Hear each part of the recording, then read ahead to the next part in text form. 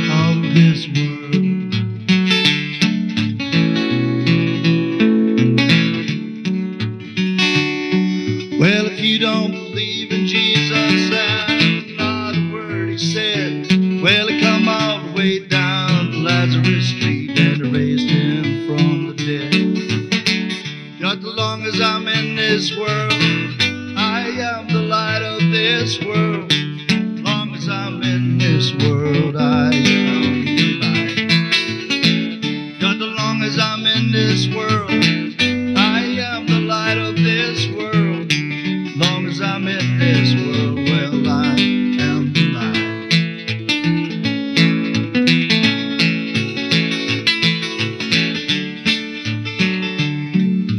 shout out over the water, I won't be here long. Well, my soul is anchored in Jesus now, and the world will never do me no harm. Long as I'm in this world, I am the light of this world. Long as I'm in this world, I am the light. Just as long as I'm in this world, I am the light of this world. As long as I'm in this world, well, I am the light of this world.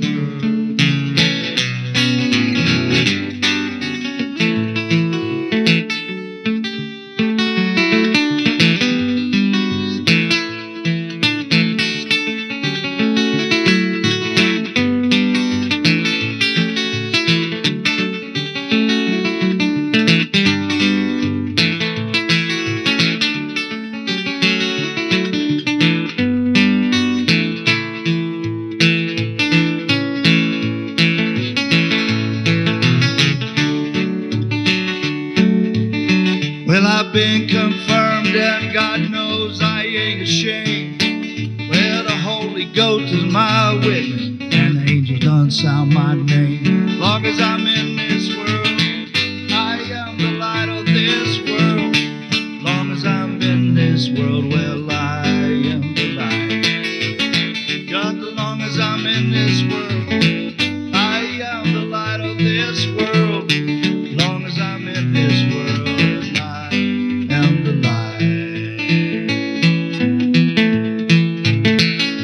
of this world.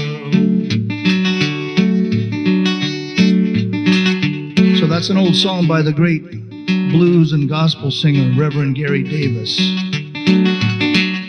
Light of this world.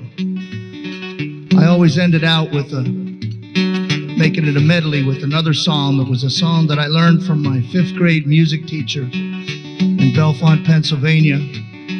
Every year she used to make us come up to the front of the room at the beginning of the year and stand there and sing all alone in front of the class. I don't know why she did it, I guess to build our confidence or maybe to find out where our voices were for the year, I don't know. But anyway, this was a song that she always had us sing.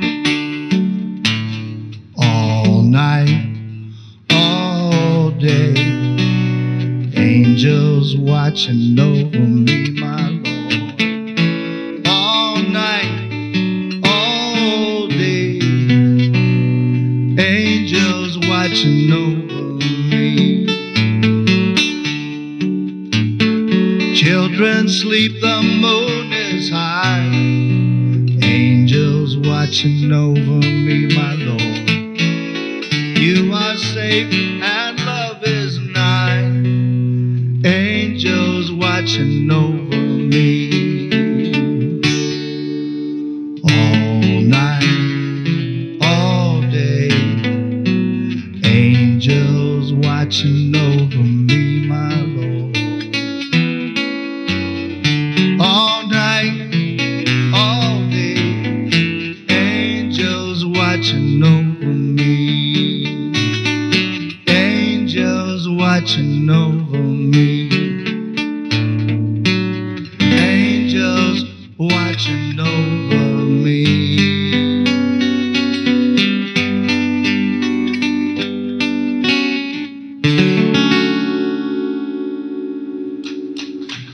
Right. Thank you.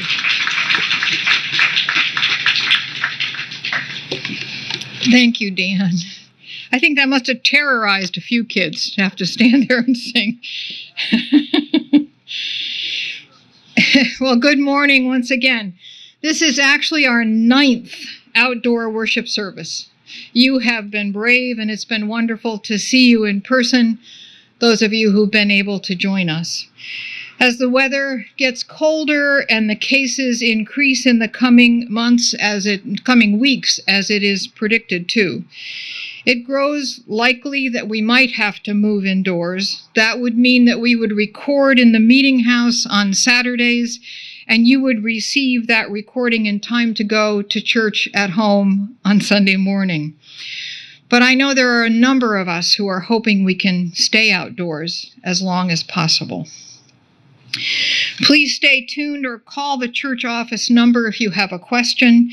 It's always been hard to predict the weather, but now we have the added task of predicting the track of the virus. We will make our decisions thoughtfully and carefully, and we'll try to do so with as much advance notice as possible. This afternoon at 5 o'clock, our Adult Forum Committee will offer a session with the director of the Roger Tory Peterson Center, Alicia Millardo. The link for joining that Zoom presentation is on our church website or available from Laura. Before that, at 4 o'clock, there will be a gathering of the Social Justice Network in front of the Essex Town Hall. All are always welcome.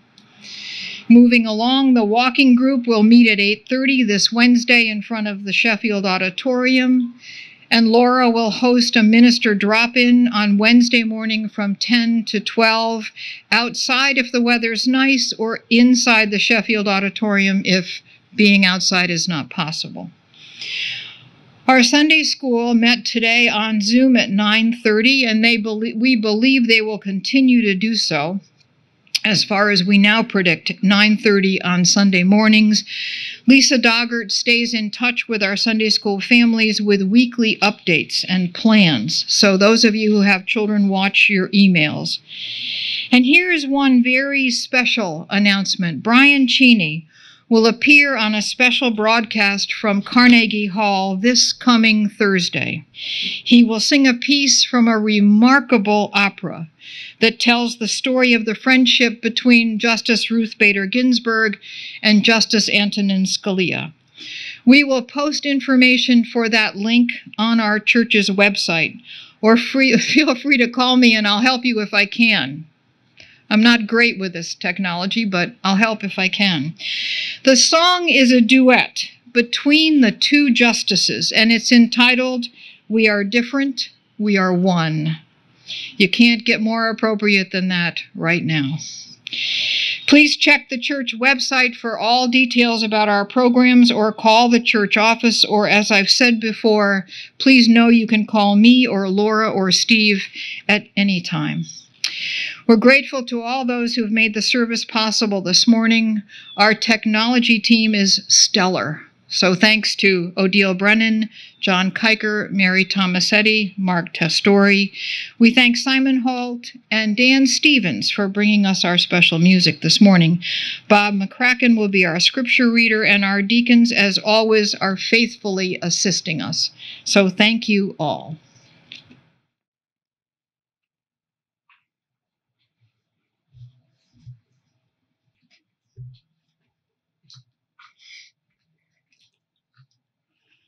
So good chilly morning to everybody. We have two scripture readings this morning, both from the New Testament. The first is from the Gospel of Matthew, chapter 4, and it's verses 18 through 22. As Jesus walked by the Sea of Galilee, he saw two brothers, Simon, who was called Peter, and Andrew, his brother. They were casting a net into the sea, for they were fishermen. And he said to them, "Follow me, and I will make you fishers of people." Immediately they left their nets and followed him. And as he went from there, he saw two other brothers, James, the son of Zebedee, and his brother John, in the boat with their father Zebedee, mending their nets. And he called them.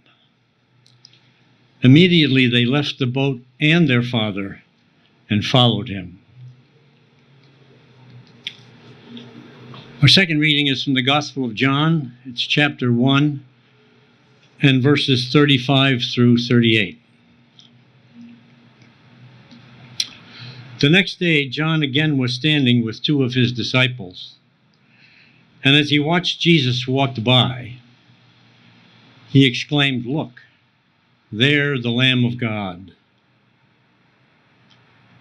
The two disciples heard him say this, and they followed Jesus. When Jesus turned and saw them following, he said to them, "What are you looking for?"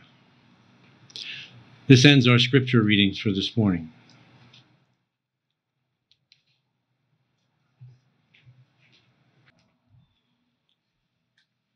Good morning, everyone. Great to be back with you this week.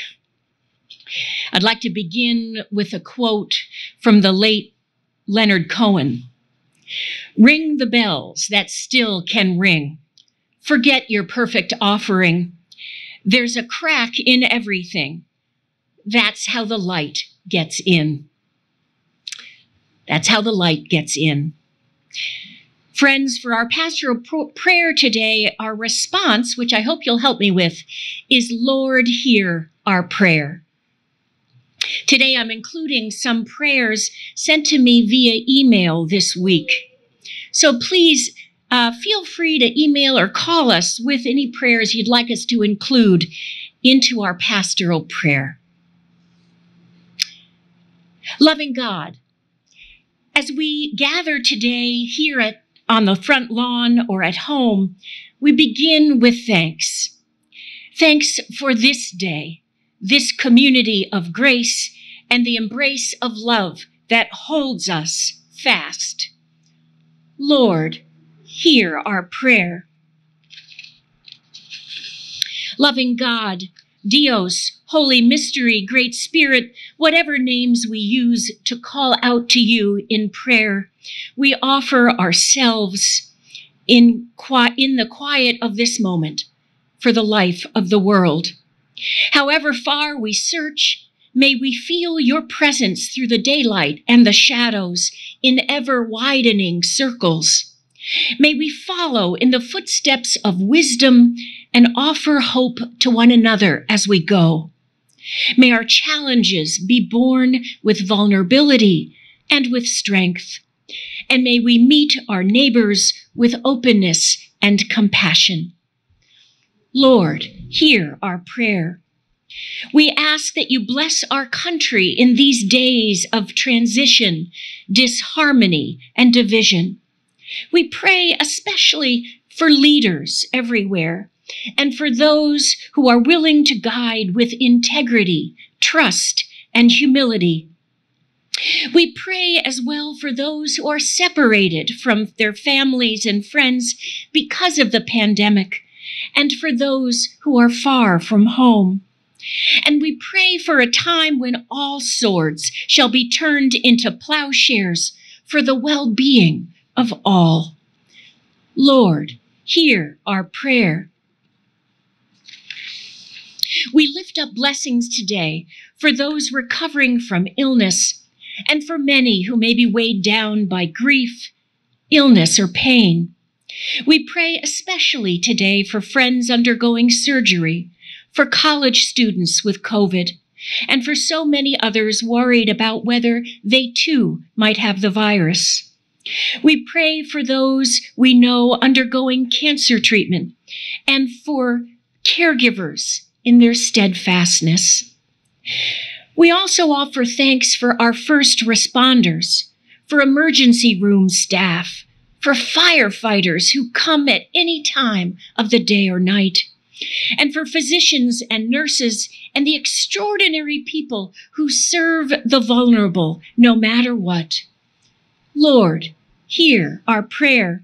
We also pray for the Torres family and for other friends like Jose, Javier, and Saul, and their families in Honduras and other countries who have been recently devastated by storms there.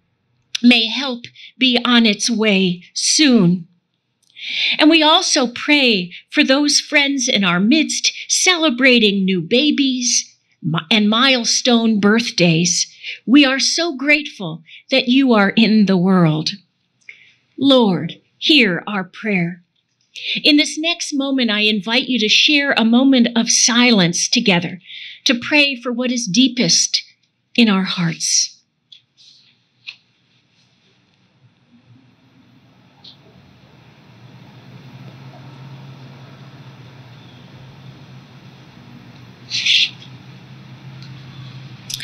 Compassionate God, lift the worries from our hearts and the struggles that we face. Illuminate our steps as we seek you in the face of one another. Let us together work towards wholeness in our lives and in our loves. And as the poet Elizabeth Alexander would say, may we seek a love that is beyond marital, filial, national, a love that casts a widening pool of light. For all of this, we pray in the name of love. Amen.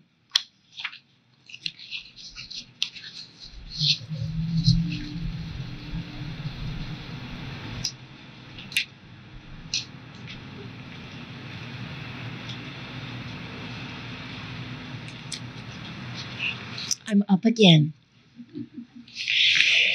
Well, now is the time for our offering.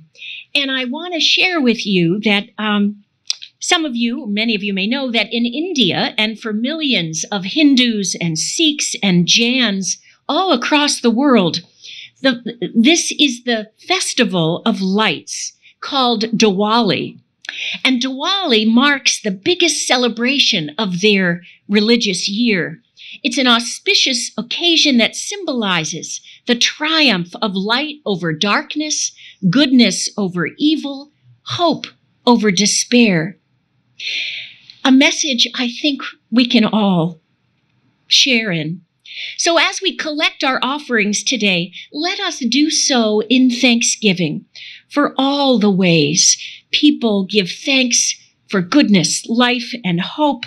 May we all be the light for one another in this next moment. You are all a light to the ministries of our church.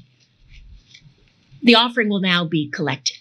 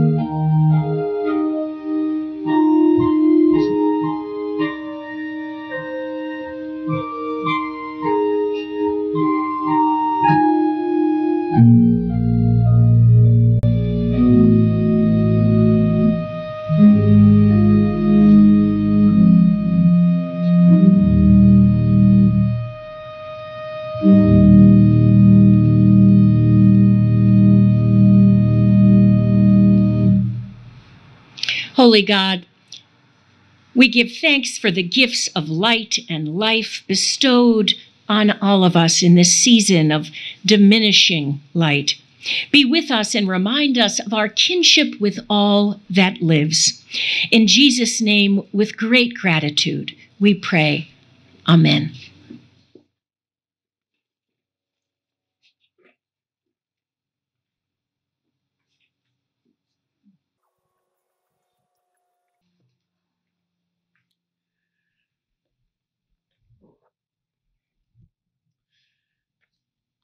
Well, hey out there. It's good to see all of you. I know it's chilly. I see some folks under blankets. I hope you're staying warm, or as warm as you can right now. Dan, I want to say thank you for that beautiful rendition of the Reverend song. I love that song. I love that song. As long as I'm in this world, I am the light of this world. I think that can apply to you. That can apply to me. Well, this is a sermon entitled, What Are You Looking For? You know, some individuals and families have acquired pandemic dogs. Our family has emphatically resisted.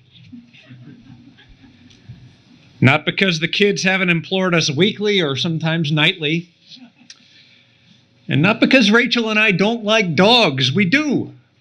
We do like dogs. Rather, it's because we have conceded as much as we wish to the strictures and the structures of domesticity. Not for us the morning and evening walks, and not for us the shedding, and not for us the kennels every time we wish to go somewhere, not for us those little bags that you have to carry with you on every walk. We did, however, make one concession. We got a hamster. Or rather, Augie got a hamster. His name is Harold.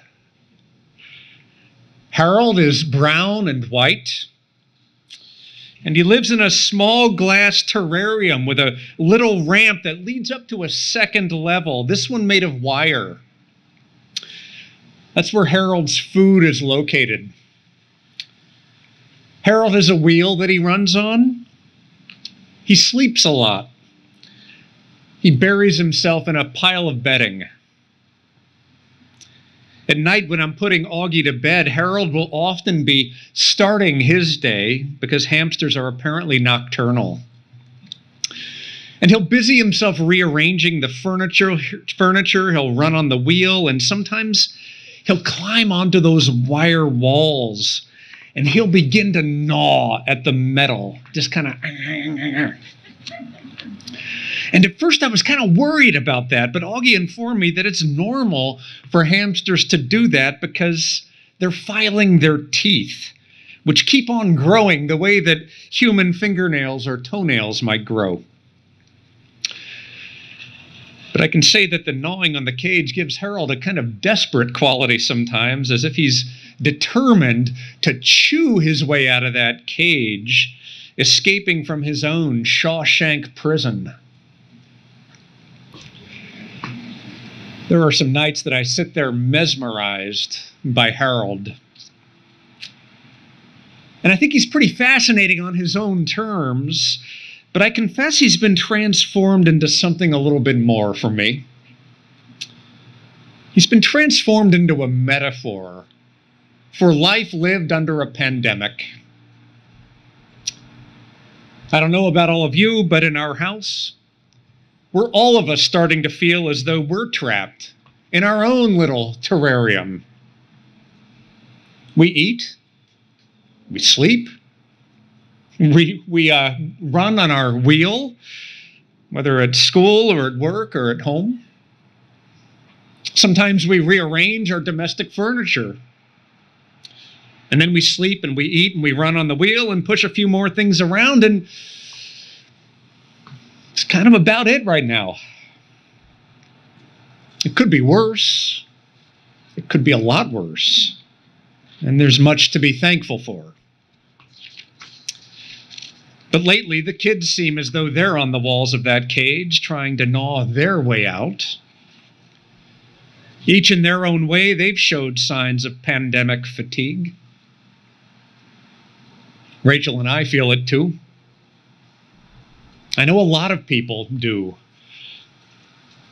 Deep into this pandemic, with months still to go, our lives are feeling pretty constricted.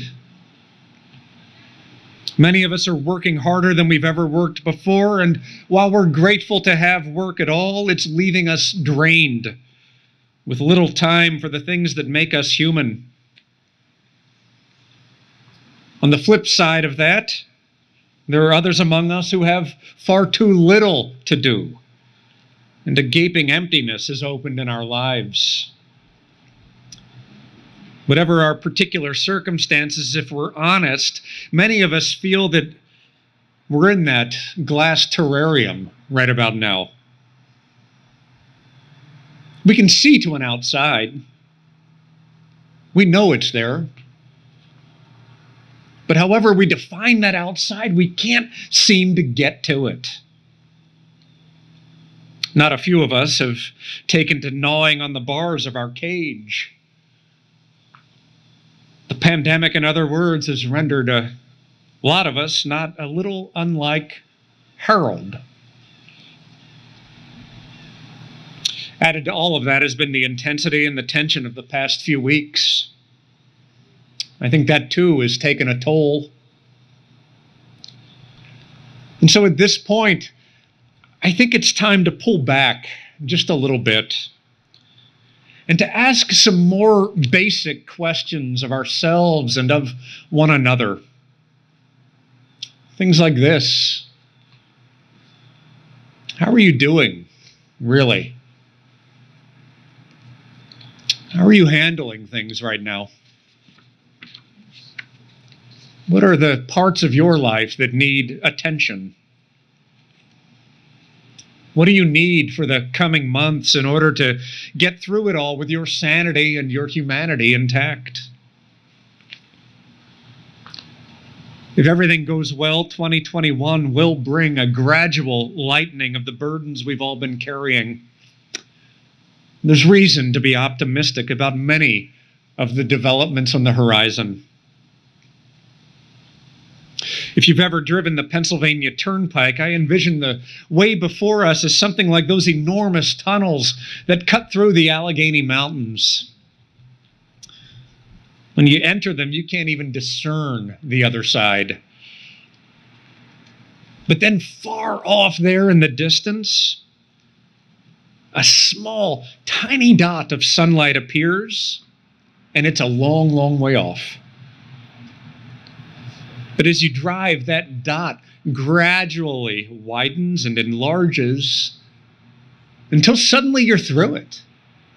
You're in the open again. And I like to think that we're discerning that pinprick of light just now. But realistically, it is still a long ways off. We'll still have to do what it takes to get ourselves there intact and healthy. In our personal lives as well as our professional lives. And yes, here at the church as well, we'll have to keep on dodging and weaving and adapting as the need arises. I want you to feel encouraged that we are getting there. The pinprick of light is discernible in the distance. But the questions remain. What do you need in order to get there?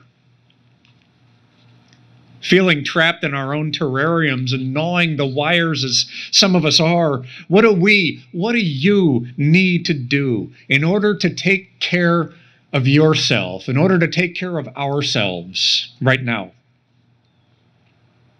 What do we need to do to take care of one another? To answer that question, it may be helpful to consider an episode early in the Gospels in which Jesus calls his first disciples. Now, I've spoken often over the past few months about the importance of endurance, of digging deep and finding reserves of spirit and strength that we didn't know were ever there. Whether in the wilderness wanderings of the Hebrew people or in the call in the book of Hebrews to keep on pressing forward, there are ample passages and stories found in the Bible about pressing on in the midst of hardship. But what we find in the calling of the disciples is something entirely different, something that we might also need right now. You see, there we find a story about leaving it all behind in order to pursue that which brings life. The stories about the calling of the disciples aren't about endurance or persistence at all. They're about making a necessary change in order to access their deepest, truest humanity. If we truly are gnawing at the cage right now, I'll put forth that perhaps those are the stories we need at this moment. Not only the ones that simply say, keep on going, keep on going. We do need to keep going, but maybe we also need to find ways to inject something different and new into our passage of days. Consider the passage from Matthew. What's striking about that story, about that passage, is how quickly, how easily the first disciples simply abandoned their work and set out for something new.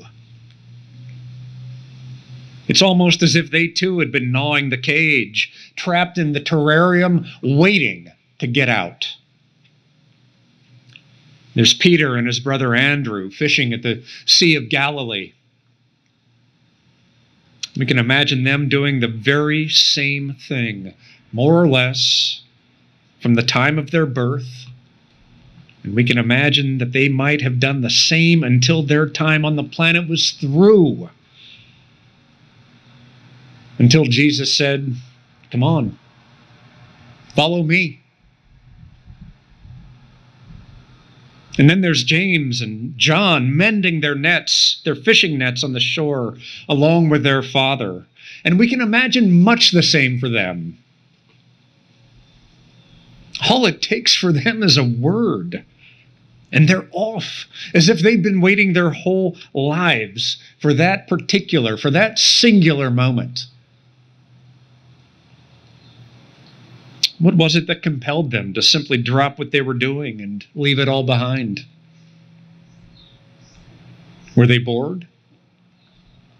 Was it the prospect of something better? Was it a midlife crisis?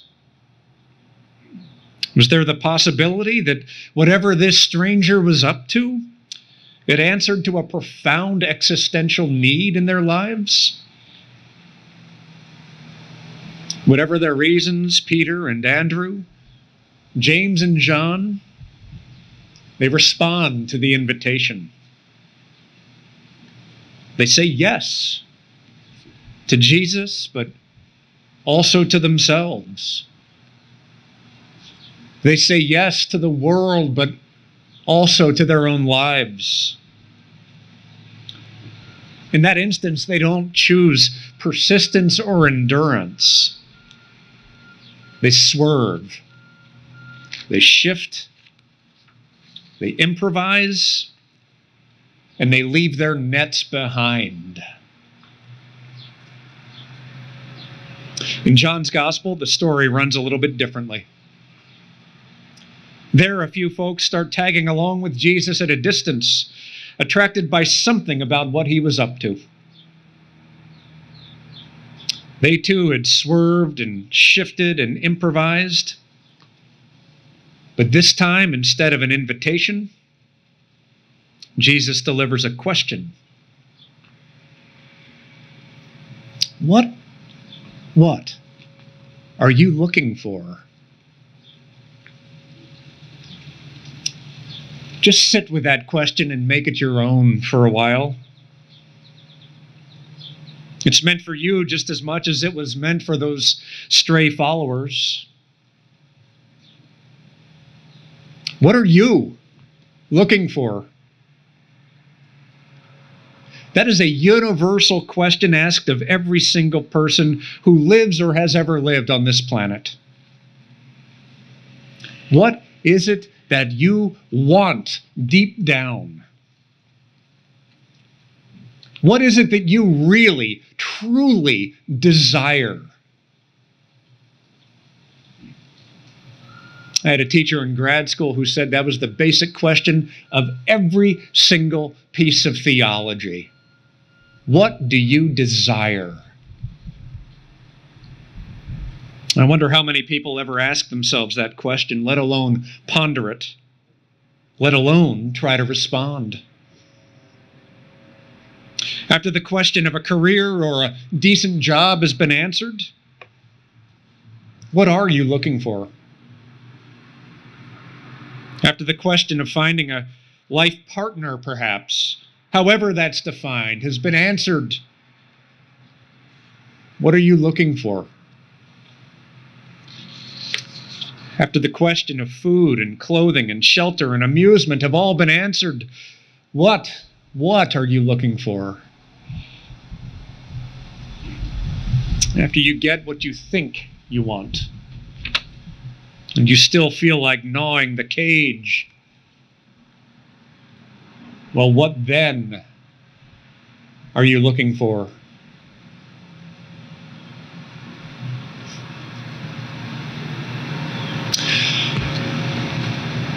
Jeff Gordonier is a writer who knows something about being trapped in a glass terrarium. He knows what it is to be asked what you're looking for and to set off in pursuit of that. Gordonier is a food writer whose byline has appeared in a good many national publications. On the surface, he achieved a level of success that relatively few managed to do. But for a variety of reasons, his life was unraveling. His marriage fell apart. He was separated from his children. He was living in a crummy bachelor apartment, the kind of sad place that men of a certain age inhabit after a divorce. His finances were in the tank. Whatever the magazines he wrote for, Jeff Gordonier was in the terrarium, seemingly without a way out. And it was during that time that a publishing agent called and said that a particular chef wanted to talk about a new project. Gordonier shrugged. It's like someone calling a preacher and saying that a sermon needs to be written. It happens every few days. For Gordonier, such a call initiated a transactional exchange. He gets a story, the chef gets a little publicity, you move on. But Gordonier took the assignment. The chef in question was a charismatic artist named Rene Redzepi, who is to food what Bob Dylan was to music in the 1960s or what David Bowie was to music in the 1970s. An innovator who changes the entire field of discourse around him. And something clicked between the two of them. It wasn't long after that Gordonier got a text message on his phone. Redzepi was offering a reservation for 2 at his restaurant in Copenhagen, something fairly impossible to come by. The invitation came with a hitch, however. It was only 48 hours away. There was the question of money. There was the question of time. There was the question of the obligations he would have to renege on. There was the question of responsibility. There was the question of steadiness and duty. Would he stay? Or would he swerve? What was it he was looking for? Pause there for just a second. Because I'm curious what you would do. Imagine that a friend or an acquaintance asked you to step out of your ordinary routine, to do something unusual on a whim. Would you just keep on mending your nets? Or would you have a hair appointment to keep? Would you have a work assignment due? Would you decline simply because it was out of character? Or would you perhaps say yes? Look, there's something noble in being the one who's dependable and steady, and there's something undeniably good about being one who does what needs to be done. I thank God for those qualities in people. But I will also tell you that I worry sometimes that in all that steadiness and in all that dependability, I worry that we allow our Jesus moments to pass us by. I worry that we decline those moments that wind up opening us, broadening us, getting us out of the terrarium that we have been staring out of. I wish to know if you received that call. How would you respond? You probably won't be surprised to know that Jeff Gordonier said yes. It wound up changing his life. Saying yes is what started to pull him out of his malaise. Saying yes is what led to a new friendship. Saying yes is what led to a series of questions about the origins of creativity and inspiration in one's life and work. Saying yes is what led him to write a travelogue book called Hungry. Jeff Gordonier wound up saying yes, and it freed him from the terrain he was living in. After so much gnawing, the steel wires finally gave, and he was out.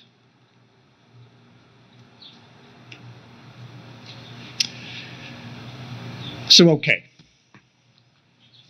There are some reasons that story might not go over well right now.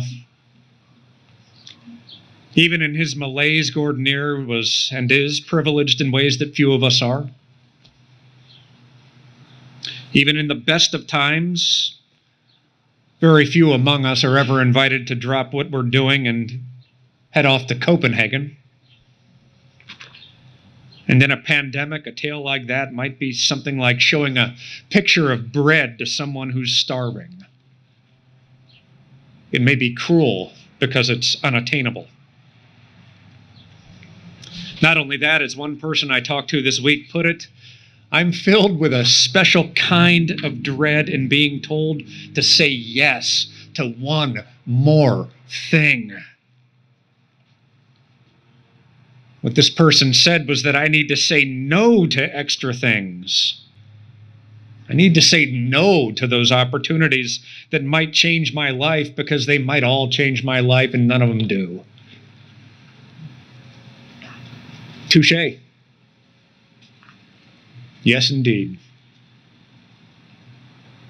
Our circumstances are different. And there are all sorts of things that we need to say no to right now, out of necessity. Play dates, holiday travel, gatherings with friends, dinners out. There are things we probably do need to say no to right now for our own good and for the good of those around us. But given those constraints, what is it we need to say yes to? What are the obligations we need to let go of, at least temporarily, in order to say yes to our sanity? What's the swerve or the departure or the improvisation that we could introduce even under the constraints that we face? What is it that we're looking for now that would allow us to get through the remainder of this pandemic with our lives intact and whole?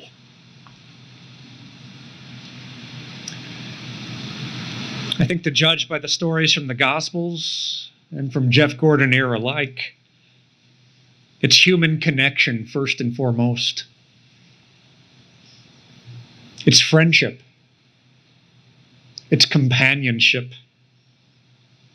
It's the kind of energy and creativity that can arise when we are in touch with other people that we love.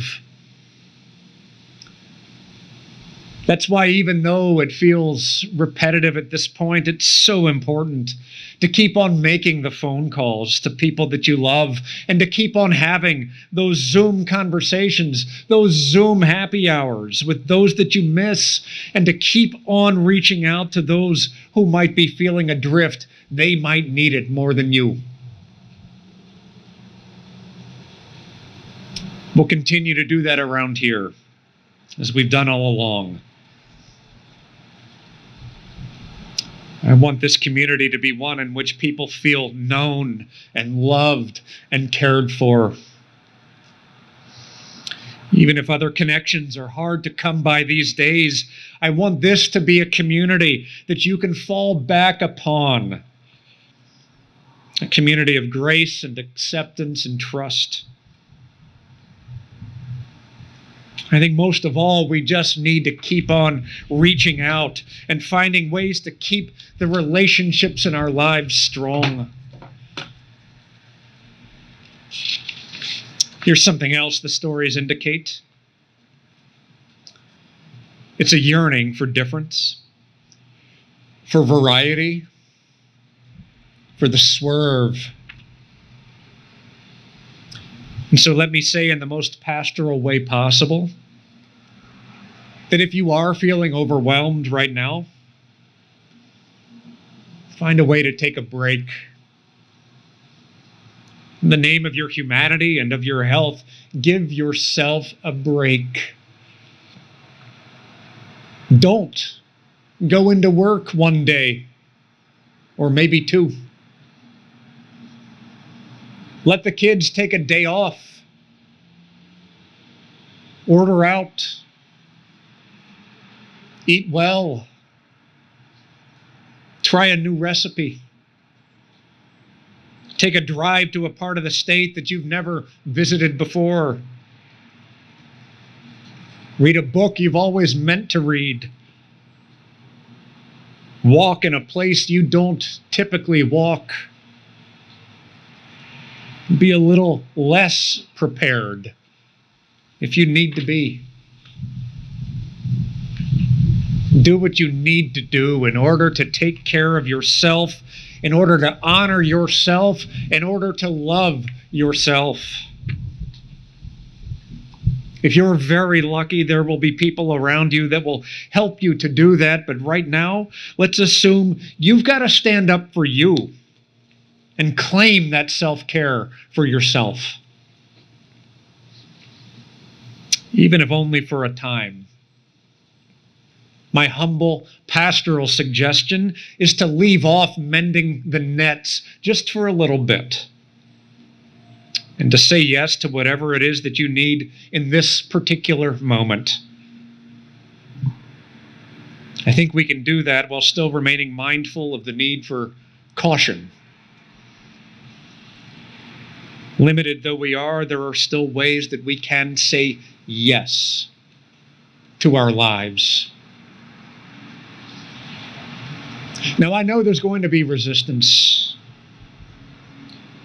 It might come from those around you who don't wish to give that kind of freedom. And it might come from the little voices inside of you, voices telling you to stay the course and keep in your rut and to stay in your terrarium. I know all about that. Not long ago, I shared with my kids that I felt we were becoming a little bit like Harold. I told them that I didn't quite know what we could do about that except to interrupt our habits just a tiny bit. The best I could think of in the moment was to suggest a hike in the woods to a beautiful promontory, something challenging but doable. I wish to tell you that the voices of resistance in our household were fierce. It was easier and evidently better to just keep on doing what we were doing, staring at our screens, playing video games, watching movies, all that stuff. I'm standing before you to tell you that it took an enormous amount of cajoling and persuasion to achieve even that tiny swerve. I'm also here to tell you that it didn't go especially well. One of the kids developed a sore foot. Another didn't want to hike all the way to the lookout, even though it wasn't that far. And so we improvised. Instead of climbing to the lookout, we found a remote meadow. And we sat there for a little bit, noticing what was around us. And then we found another meadow with a cluster of pine trees scattered about, and it reminded the kids of something a little bit haunted or a little bit magical. And a short time after that, we circled back to the van. It had taken a lot even to do that. But then on the way home, one of them said, almost in a whisper, kind of quietly, kind of sheepishly, I kind of liked that.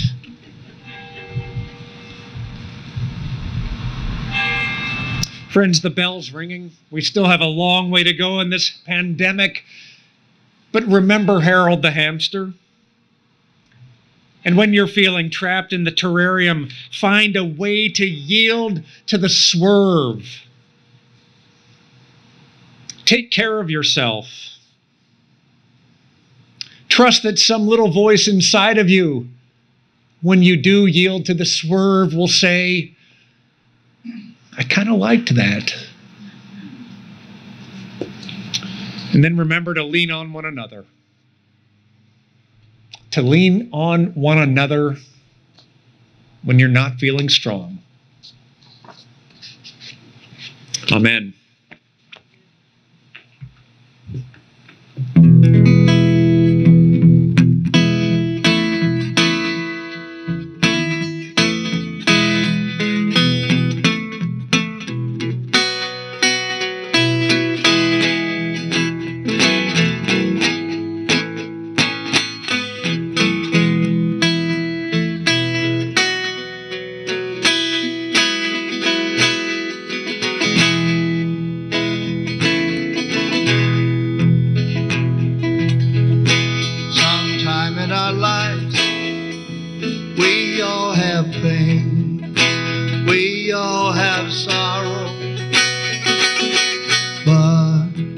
If we are wise, we know that there's always tomorrow. Lean on me when you're not strong. I'll be your friend. I'll help you carry on. For it won't be long. I'm gonna need somebody to lean on. Please swallow your pride. If I have things you need to borrow, for no one can fill those of your needs that you don't let show. Just a call on me, brother, when you need a hand. We all need somebody to lean on. You just might have a problem that you understand. We all need somebody to lean on.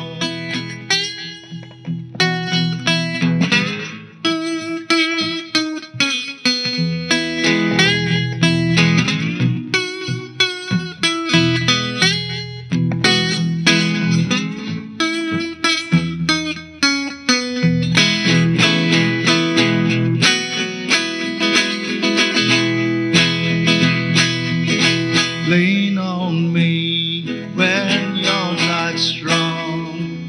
I'll be your friend. I'll help you carry on. For it won't be long. I'm gonna need somebody to lean on. You just call on me, brother, when you need a hand.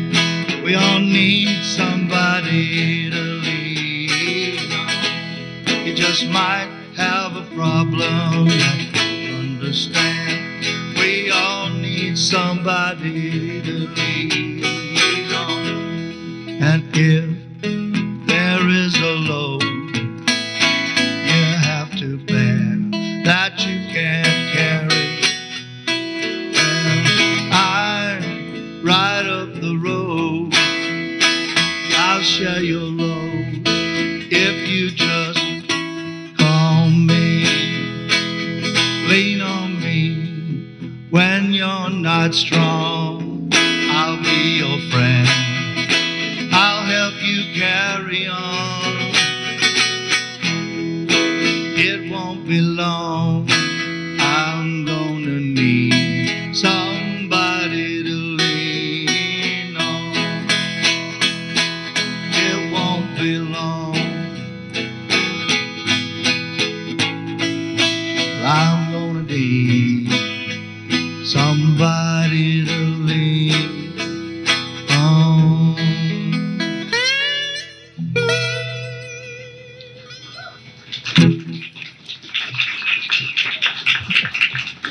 Thanks, Brother Dan.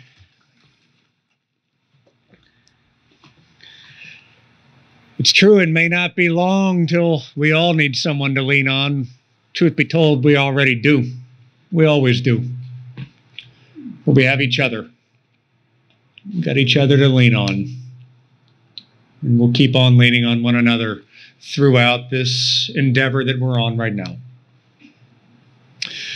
For now, though, go out into the world in peace. Have courage.